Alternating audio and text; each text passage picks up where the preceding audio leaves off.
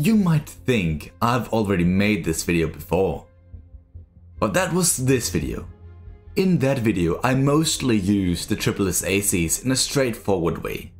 That also meant I lost its most valuable feature, its flexibility, which we will try to implement today.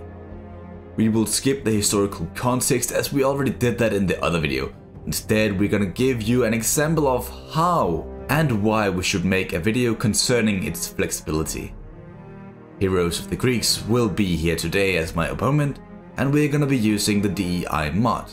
And with that said, let's begin. The best example of Roman flexibility is at the Battle of Zama. Once the Carthaginian elephants charged Scipio, the commander of the Roman forces, he gave the signal for his troops to form mandible channels, luring the elephants into a trap. Once that was done, he would reform and face the Carthaginians in the usual way as we covered in the last video. But as Scipio realized he was yet to fight the enemy elite infantry, he reformed his lines yet again, this time into an inverted wedge with strong flanks and a weak center. With the aid of his Numidian allies, he prevailed over Hannibal, the mastermind behind such victories as Trebia and Cannae. We should all pretty much know how the Triplex Acies works, but I will be quick about this anyway. In principle, there are three main lines formed up in a checkerboard arrangement. The first is for light infantry or medium infantry, aka the Hastati. The second is for the heavy hitters, for example the Principes. But for others, factions like the Greeks could be Thorax or maybe even the Oath Sworn for the Gauls. Third, but certainly not least, is the spear infantry, and that is the Triarii for Rome, and as we're gonna see today, something like in the Thorax quality as well. They are an excellent reserve force that will grant you great cover at the back. Then you will also have your support units in the form of skirmishers and cavalry around the flanks and front line. Last time we pretty much only tried to send in one line at a time, which didn't go so well as you might expect. But perhaps if we can use our flexibility to rearrange our formation mid-battle, we might be able to change the outcome. Basically, if we see our enemy is focusing on a certain flank, we will just pull up with our second line to stop them. If the enemy focuses in the center with pikemen, we can split up our two front lines to go out on the flanks to move around, while the spearmen keep the pikemen from moving. Or if we are the attacker, we can form up into an oblique order or inverted wedge right before the engagement to conceal our intentions to catch him off guard. Basically, the Triplex Acies is so balanced we can switch tactics in a pinch depending on what we are facing. This also means we in general are running a risk of getting outperformed on a certain aspect of the battle, like in the cavalry or ranged department, because we are so balanced to be okay at everything but not excellent at a certain thing. In terms of the army, we are gonna be using the RDI, as we tried the Romans last time, plus a few other factions. And they have a very similar advantage and playstyle, so it makes sense actually.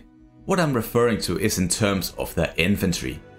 These Sika bearers and elite hoplites are perfect to act as the second and third line. The first line, however, isn't gonna be as strong as a typical Roman Hastati, but it is all we can do. We can't really say much more about our cavalry.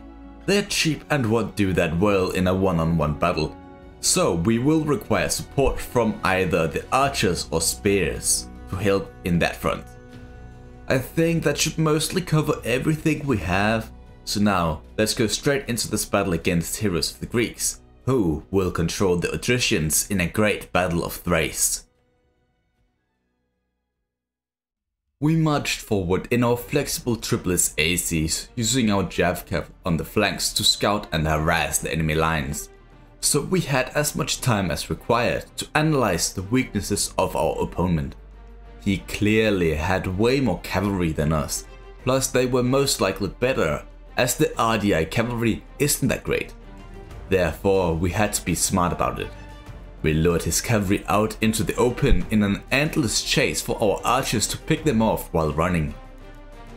However, Heroes of the Greeks was well on his way to surround our position with cavalry and shock infantry on the flanks and pikes from the front. Knowing we will attempt to stay away from the frontal pikes, I used our flexibility to place our heavy infantry on the flanks.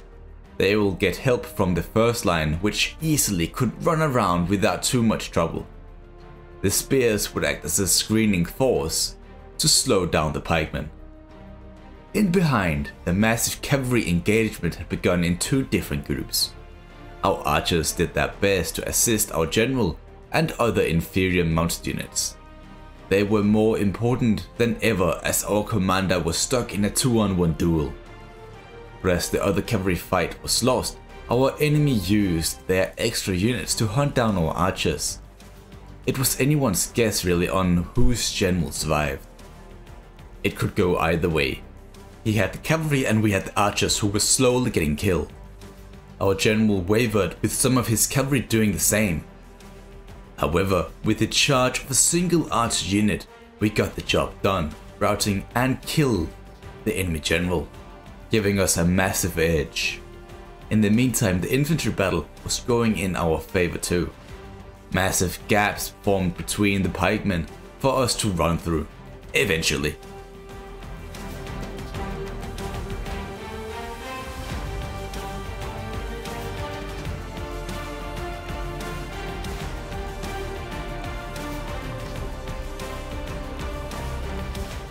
We had successfully outnumbered the enemy on our right while contesting the center and left. This allowed us to get in behind his lines and overall just envelop him. But now the enemy general had died too, giving us the morale advantage as well. Not long after, the remaining Odrysians surrendered.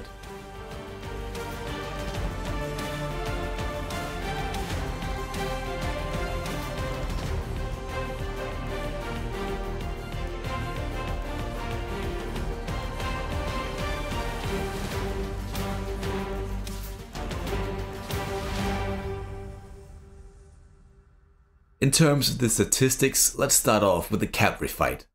We were clearly both outnumbered and lacked the quality to win in a fair fight, hence the low kills from our side. But with our ranged support, they managed to get some quality kills that eventually turned the tides of battle. Their effort basically saved the fight. Yet that doesn't take anything away from our infantry, who in a superior fashion, all apart from 2 light units, gained over 100 kills. Some are even close to 300. But what really impressed me the most was our spears, who went toe to toe with Heroes of the Greeks' pikes. They barely suffered any casualties but still killed so many. A very pleasing result despite it being a Pyrrhic victory. As always against the AI, we could easily outflank their formation and secure the victory.